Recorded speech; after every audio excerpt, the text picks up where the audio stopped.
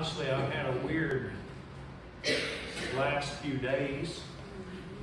Yesterday, I was blessed to be a part of a worship service that I felt like was a very spiritual and a very moving time together with other believers. A couple of nights before that, I was a part of a service that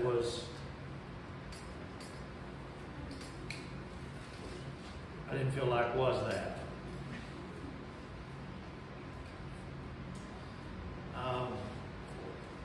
We were referred to one time as being on the Titanic.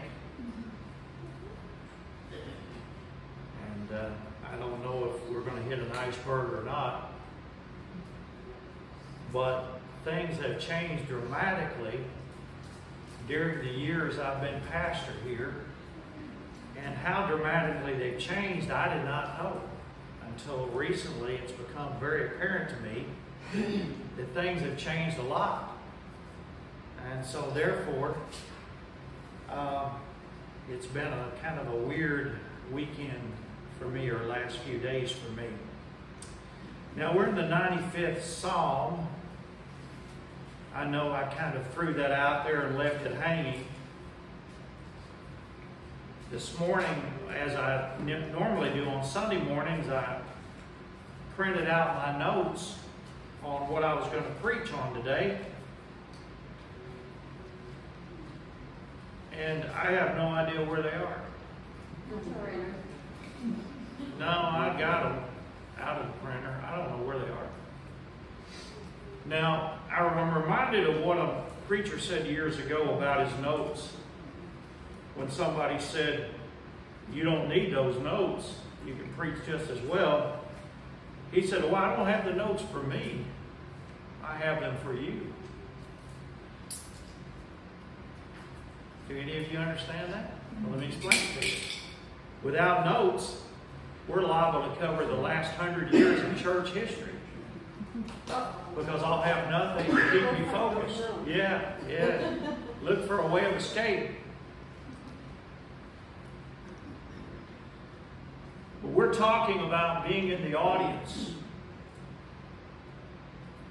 Or on stage, rather, and God is in the audience.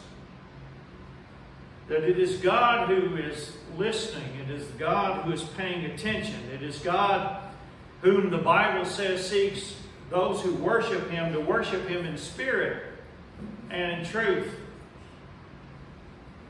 Some years ago, a professor of mine at Union University said this, and I think it's just well said. I want to repeat it today.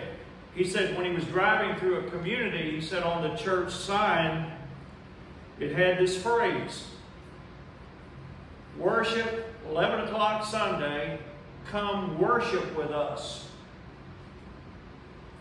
And he said that's a very common message. And he said, but can they do that? Do you understand what he's saying? Oh, yes, they can come in. Oh, yes. The doors here are open to people who want to come. But the question is not that. The question is, can you worship with us? And then there's a more profound question in that, and that is, just because we have a worship service, does that mean we will worship? Did we get enough sleep last night?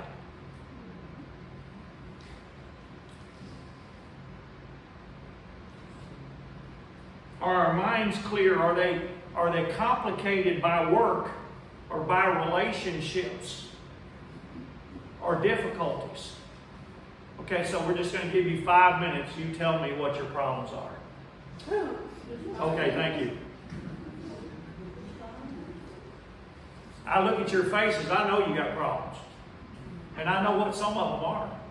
And I can even name some of your problems by name. But I can tell you, but I can tell you that the hardest thing you will ever do is worship. Because You can't set aside the world long enough to focus on God. And that is in itself the devil's trap. You're thinking about work or the lack thereof. You're thinking about somebody who's creating a lot of trouble in your life. You're thinking about whether your kids and how they're doing in school. You're thinking about your relationship with someone. You're thinking. Thinking about if you're going to have enough money. You're thinking about if you're going to have enough of this and enough of that. Years ago when I was in a group in college called Southern Singers, which, by the way, I've renamed this group the Sweet Inspirations after Elvis's group. I think so. I think this is it, the Sweet Inspirations. They're out of business anyway. Let's call them that. But when I was in college, I was part of a group called Southern Singers, and we had a skit that we used to do, and I kind of want to do that skit this morning. And so my job, they gave me a real easy job. They knew I couldn't act or even pretend to act, and they understood my skill level immediately. You remember that group is the one that said we can use your guitar? Yeah. And I thought, can I play? Will you let me play? I thought they meant they could just use my guitar. Well, anyway, so I was in this group. We traveled Missouri. We traveled Arkansas. We sang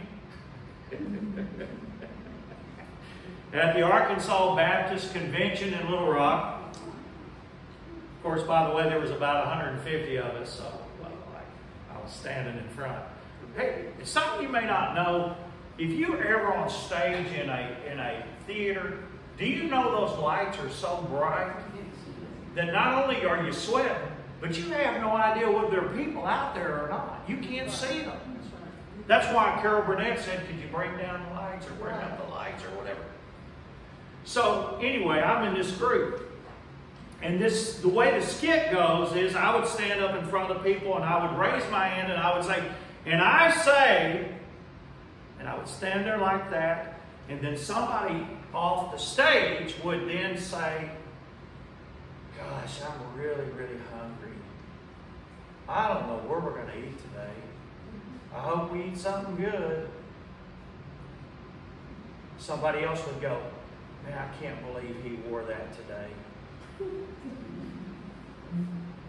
I can't believe they wore the same thing they wore last week. That's not appropriate. Then somebody else would say, wonder what time the football game comes on. They do play today at 12. This was back in the day, you remember when we had VCRs? Or nothing, right? So that's the way the skit goes. And then they stop talking, and I go, and thank you for listening today. God bless you. And then I stood at the back. This group would come through, and they would say, that was a great sermon. Thank you, Pastor. Do you get that? Zig Ziglar used to say that you have about 6 minutes. That's all you have. Unless you can tell a funny story. That was his style of speaking. That was what he taught people. He said that after 6 minutes, you got to tell a funny story to wake them up and bring them back. But folks, listen, this is not about me. That's right. You're not going to hurt my feelings. I'm too old for that. Yawning and sleeping and looking at your watch. It's not going to bother me. The question is, does it bother God? Answer that yourself. Be stewards of your sleep the night before. Be stewards of your attentiveness on the day of the Lord. Be good stewards. And therefore, crowd the noise out. Let God have you for just a minute. Not Stan Griffin. I'm not worth a minute. with me for a minute. Amen.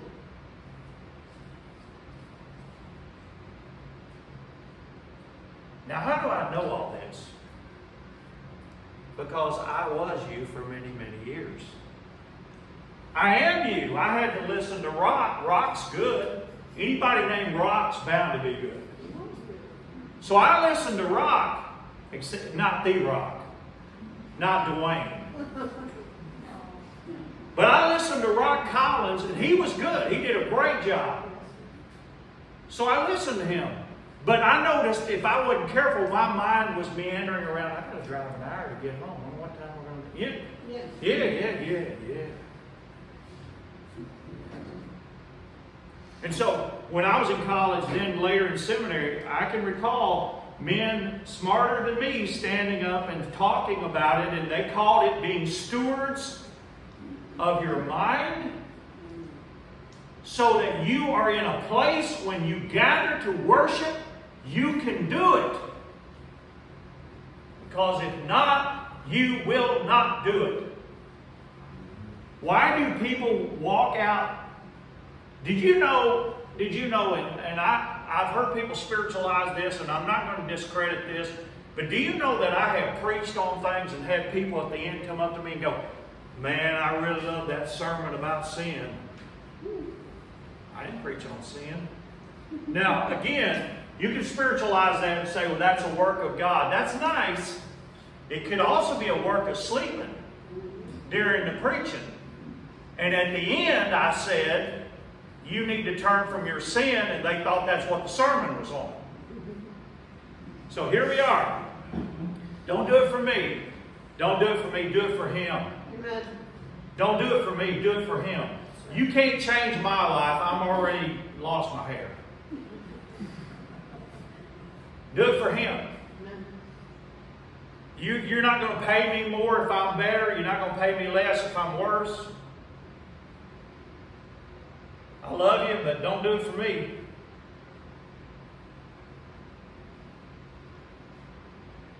Do it for Him. Which, by the way, let me just say this.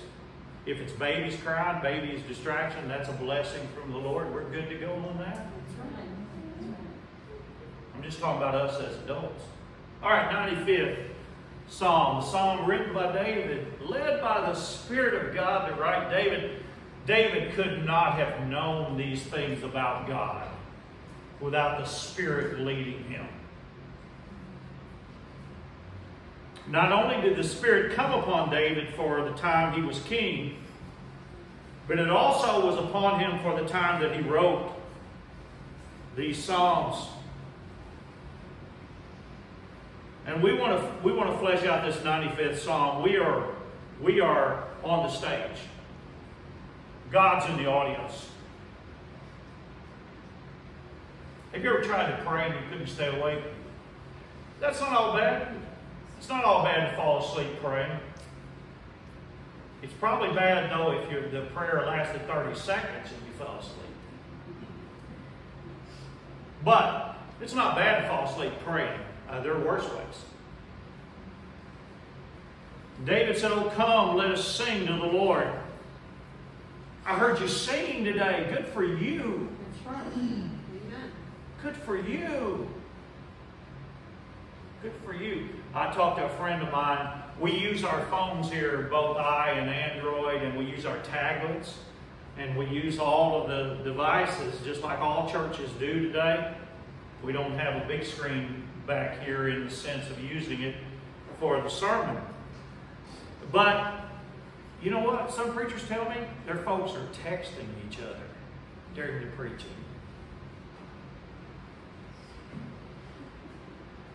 A little shaky, a little sketchy, a little sketchy, a little sketchy. No, you're not. You shall stand before the Lord and give an account. No, you're not. You've been warned by Brother Stan. Oh, come, let us sing to the Lord. Let us make a joyful noise to the rock of our salvation. You were singing this morning. The Psalms are to be sung David is speaking of singing. He is being led by the Spirit of the Lord. Look at the 96th Psalm. Oh, sing to the Lord a new song. Just be careful with it. Now, here's what I'm saying on this, right? I mean, there's a lot of new stuff that's been written that some of it might pass the sniff test, and there's some of it that is all about man. Let me just digress just a second when I talk about singing. We will sing any song that's well written and that has a deep enough theological content. But we intend not to, though we have, to sing songs that, if you didn't know any better, are not really about Jesus, but sound more like the love a boyfriend and a girlfriend have for each other. There is something to be said about "It is well with my soul." If I thought it was just an old man talking, I wouldn't do it. But I believe there's something about there's power in the blood. I believe there is something about the old rugged cross. I believe there is something about those songs that transcends songs with the word dance in them and all that stuff. That's all I'm saying. I believe that. What can wash away my sins? When I boogie. When I boogie.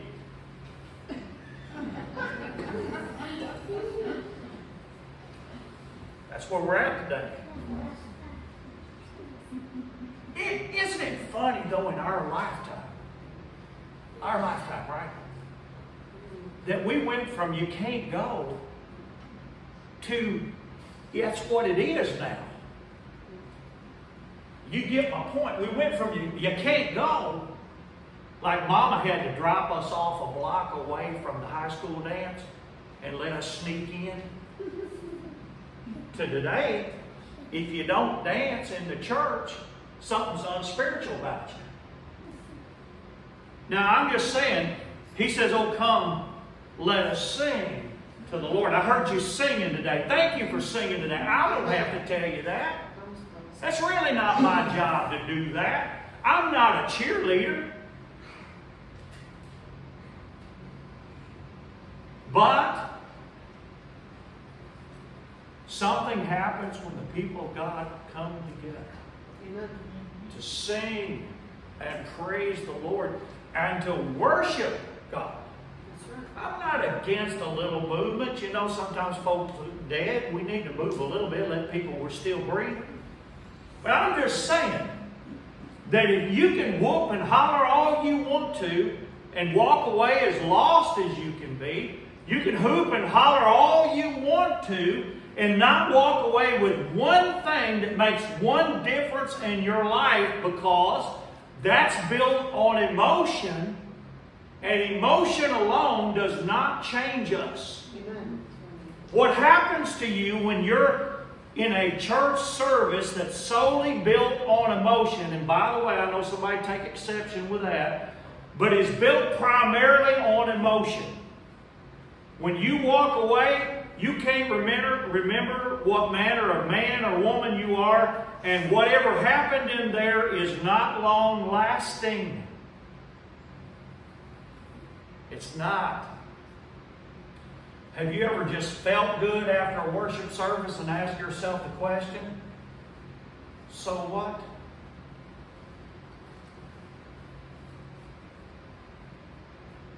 So what? Because if you know anything about feelings, you know you can feel good in a church service, get on the highway, and feel bad in just a few seconds. Feelings is not what we're after. Amen. Let's make a joyful noise to the rock of our salvation. That's God, right? The rock of our salvation. It doesn't mean dead. It doesn't mean inanimate. It means that He is dependable, solid, weighty, trustworthy. I've uncovered some big rocks on my farm. I'm sure there are a lot more, but I've uncovered some big ones. I brought a rock up to my house, next to my house, that is at least this long. And Carl Sagan told me millions of years ago. At least it's big. And then I found another big rock, and I just moved it as far as I could, and I didn't have anything that could move it any farther, and that's where it is. But you know, when I go down there, it's still there. Right? Because unless something's purring down there, nothing's going to move that rock. That's what it's talking about here. The unmovable steadfastness of God. Amen. We worship Him recognizing that. We are not presumptuous about that. Do you understand what the difference between do you understand the difference between presumptuousness about God and true worship? And that is believing God is always there and taking that for granted.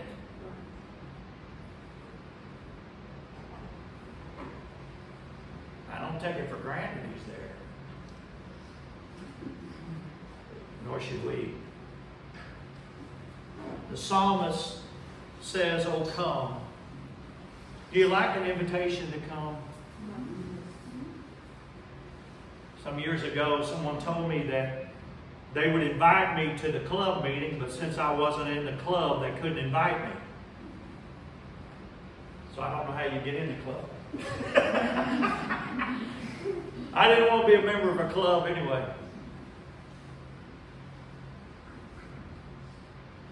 So, invitation, come. It's a New Testament invitation. An Old Testament invitation, I was glad when they said, "Let us go into the house of the Lord." New Testament invitation is, "Forsake not the assembling of yourselves together," as the manner of most of Westover is. Come. It's a come to assemble. Come to assemble. Something happens in the church that doesn't happen at home. Whenever we had this storm, we went out to uncover some folks, and I don't mean they died or anything. I mean just to uncover some folks. We had some conversations.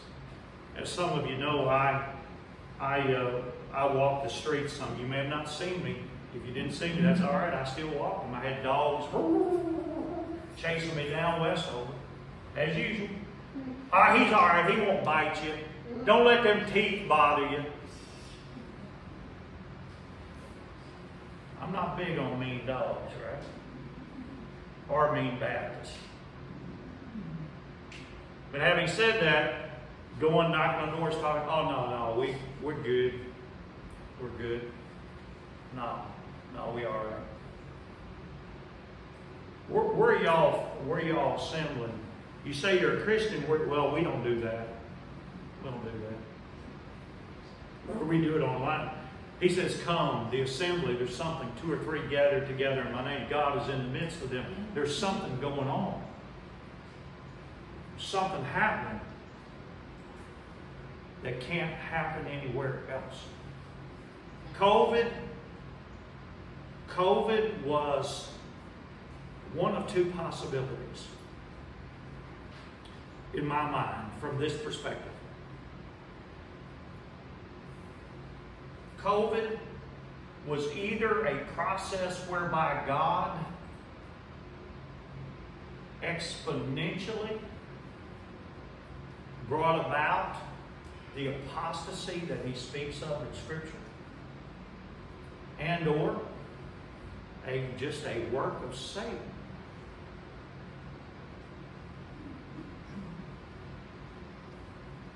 But it changed the church.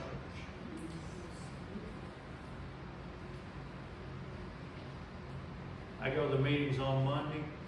You look around you. 1, 2, 3, 4, 5, 6, 7, 8, 9, 12, 14, 17, 19, 23, 25. Is there anybody down the hallway? Just kidding. 24. Do you know that there's probably 10 pastors there that would give their eye teeth to have 25? I talked to a guy at a meeting. You would know him if I called him by name. He said 4 years ago we had 80. We're running about 20. I will go tomorrow morning to meet in a building in Jackson that is one of the finest facilities in this area.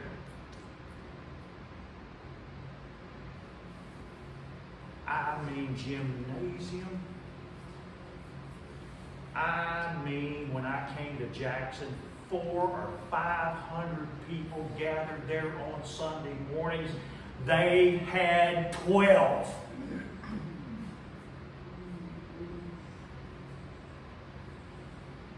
I can take you up and down these roads, and let me tell you something. I told somebody the other day when they told me they went to church and they named the church, I said, oh, you don't go to Inglewood? I thought everybody went to Inglewood. You know, people are not, this is the big lie now. Everybody goes to Inglewood, but Inglewood will tell you not everybody's coming to Inglewood. But everybody tells you that we go to West Jackson, we go to Inglewood. No, they don't. They're just telling you that to get you off their back.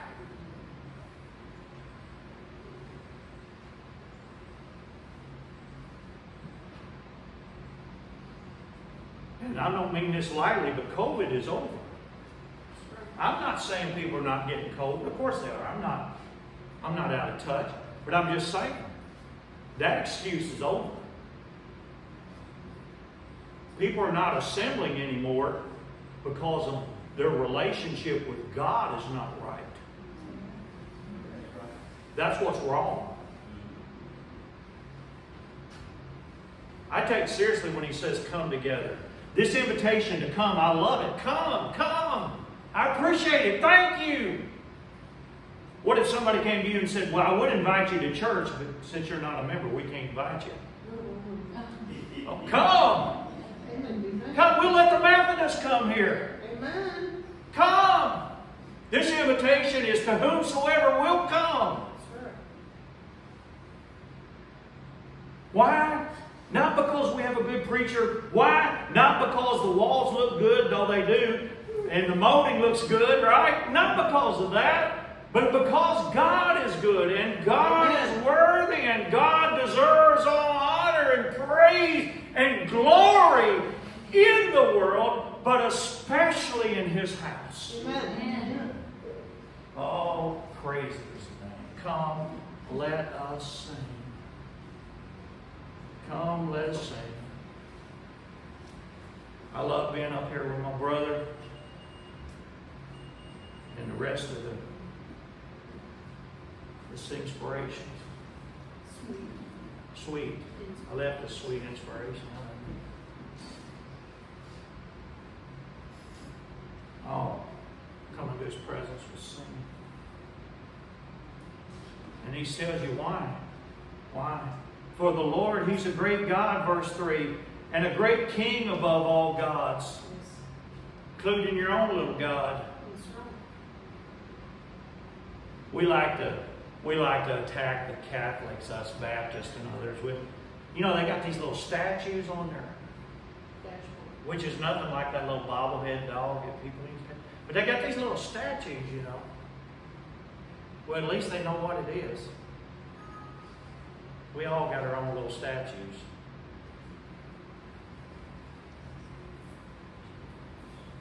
It's called idolatry.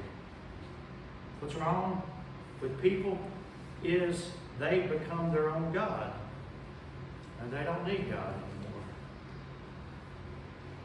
Because they already have one. It's them. You don't think God would ever ask you to do anything you're uncomfortable with? You don't think God would ever ask you to do anything that's sacrificial? You don't think God would ever ask you to do anything that would bother you? Oh, yes, He will. You don't think God would ever want you to step out of your comfort zone? Oh, yes, He does. Yes, He does. For the Lord, He's a great God. His hand are the depths of the earth, the heights of the mountains are His also. The sea is His, for He made it, and His hands formed the dry land. And what He's saying to you is get off of His earth if you're not going to worship Him.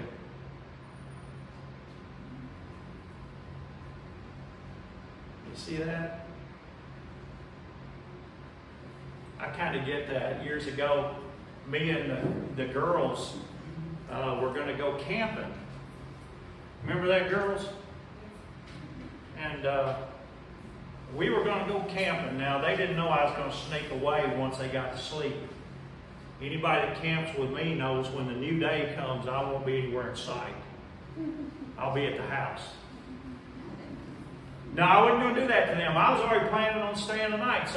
So we were going down there, and there was 3 of us, 4 including me, and we were going to go down there. And the farm that I'm blessed to be a part of is large enough that it's very, very unusual for anybody to be on it other than me and a few family members. You follow me? So when I see somebody, that gets my attention, right? So anyway, we're headed down this dirt road, basically, that winds down into what we call the bottom, and down there's a pond. And I get down there, and I haven't been down there in a couple of weeks, and I see a red pickup. A red pickup. That gets my attention. Not because it's red, but because that pickup is right next to the pond I have down there.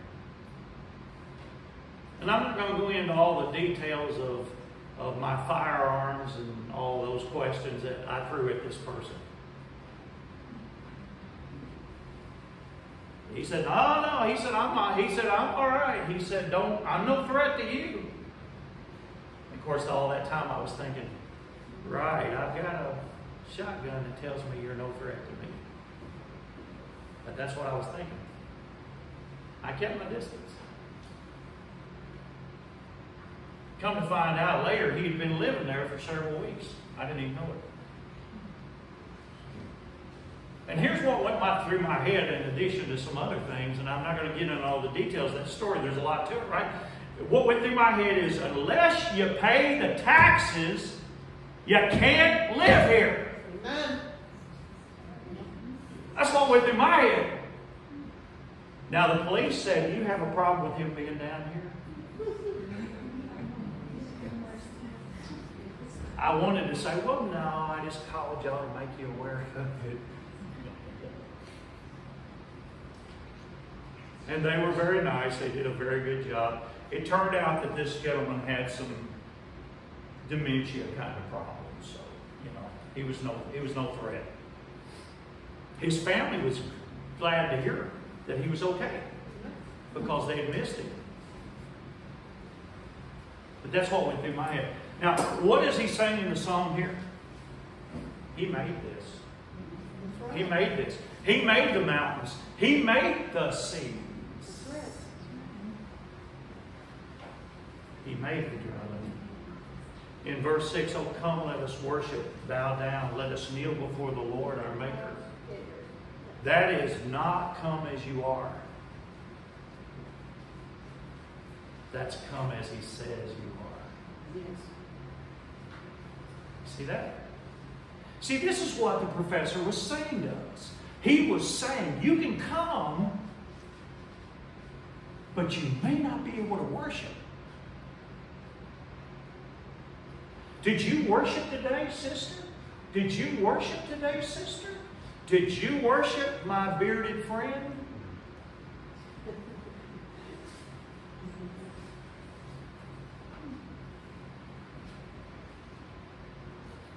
How would I know if you did? How would I know? Oh, yeah, you sat up here and sang. Oh, you played the keyboard. You ran the words that you'll be worried about whether the timing was right later. You looked awake. I mean, you looked like you were about yourself. Most of us looked like we were intelligent.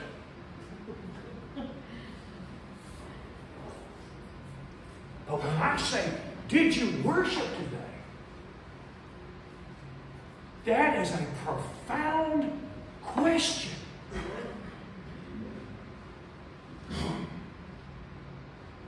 We used to laugh. We had a saying in our family, and when we ran into, well, I can't tell all the sayings we've had, but one of the sayings was, lights on, nobody home.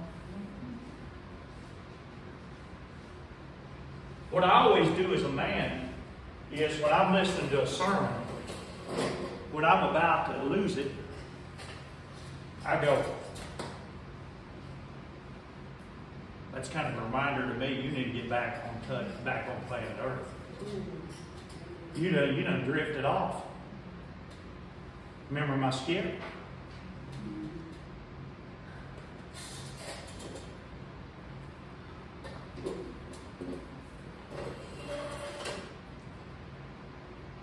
The psalmist doesn't say, come if you'd like. The psalmist doesn't say, come if you think about it. The psalmist doesn't say, come if you're having a nice day.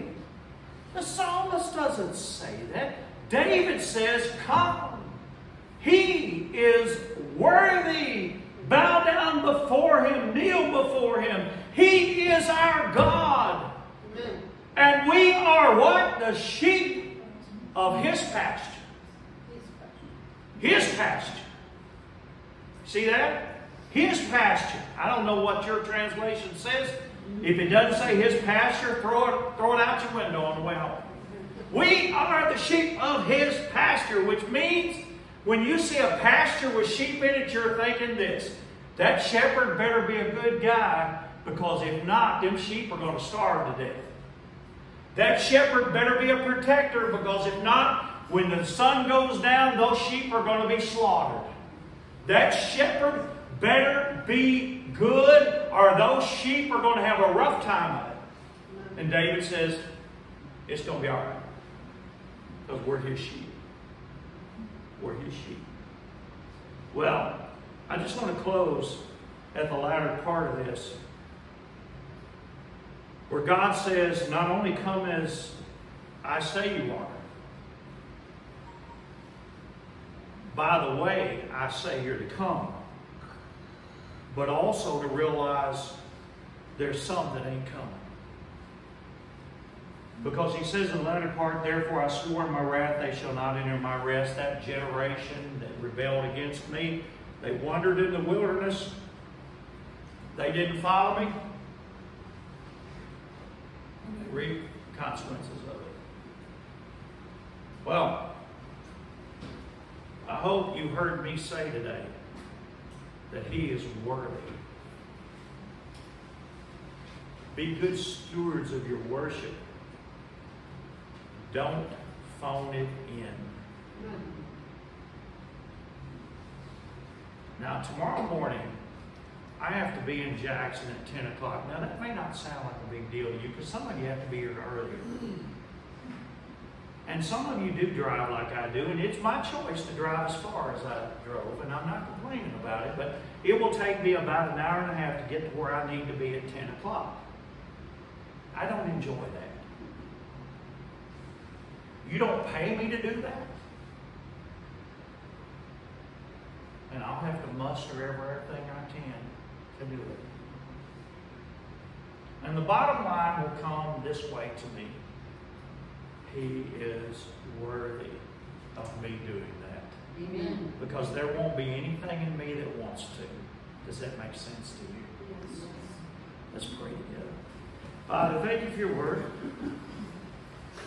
Thank you for your word. We fall short. We're miserable sometimes. We lack a desire to do things joyfully. We sometimes just phone it in. Forgive us, God. Let us worship you in spirit and in truth. Let us come the way you tell us to come. Let us not be presumptuous and just say, oh, well, you're always there. I can come whenever I want to. Let us not do that. That is idolatry. Father, bless this invitation for your glory. Bring us to yourself in Jesus' name. Amen.